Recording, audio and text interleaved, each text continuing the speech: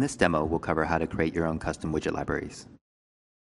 Custom widget libraries frequently contain icons, design patterns, or branded elements, and are loaded into the Widgets pane.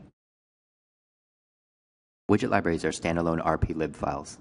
Libraries in the My Documents, My Axure RP Libraries folder on PC or Documents Axure Libraries on Mac are automatically loaded when Axure RP starts. Otherwise, to load a library, choose Load Library from the menu in the Widgets pane.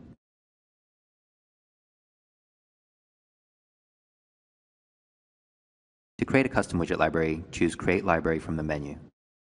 The name of your file is also the name that will be shown in the Widgets menu. This creates an RP-lib file for the library and launches a second instance of Axure RP. Notice that the Widget Library pane has replaced the sitemap pane. You can add, delete, and organize the widgets similar to pages in the sitemap.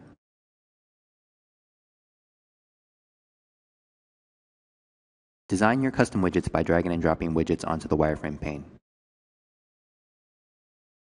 We're going to create a styled button with rollover and selected styles.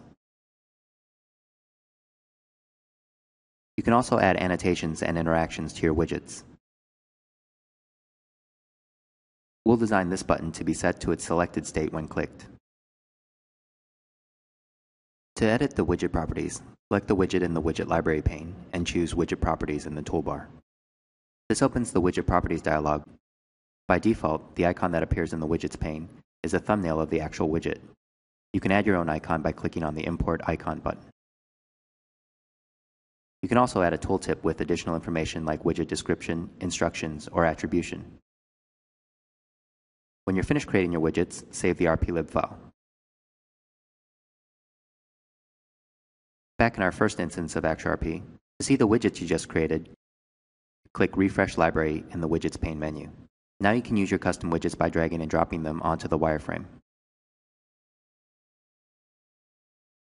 And clicking on the information icon next to the widget shows the tooltips you added.